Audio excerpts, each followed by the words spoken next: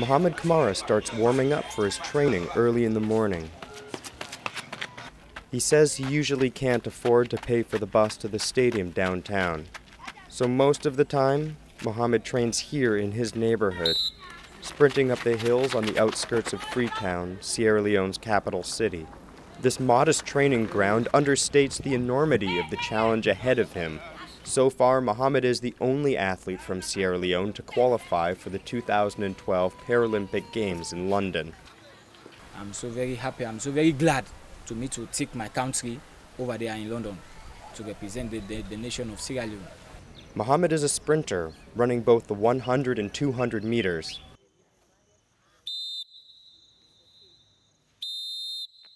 He's able to compete in the Paralympics because he had his left arm amputated. Mohamed lost his arm during Sierra Leone's civil war, which ended just over 10 years ago.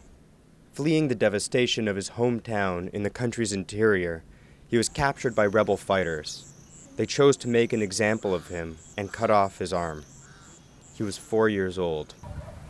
Then capture us, take us to the bush. We are 5. Start chop our hands. Said that let us come to the president. At that time, it's Mohamed Kamara is the president at that time. Said that let us come to the president. We're going to give us our hand again. Now 18, he will be the second athlete in the country's history to compete in the Paralympics, and the first since the end of the war.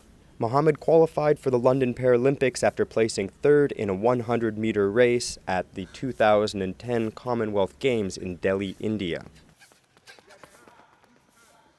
Though Mohamed's legs are fully functional, without the forward momentum derived from swinging both arms, it's harder for an athlete to run as fast as an able-bodied colleague. He trains with 2 coaches, both of them unpaid. Joseph Lahai has worked with Mohamed for the past 5 years. When making such achievements, when they have a talent, when they are focusing, all the difficulties, you have to undergo them in order for you to achieve.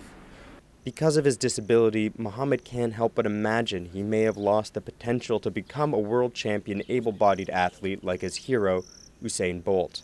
But as a survivor, he says he's found another calling, standing up for the rights of people with disabilities in his country, some of the most vulnerable in society.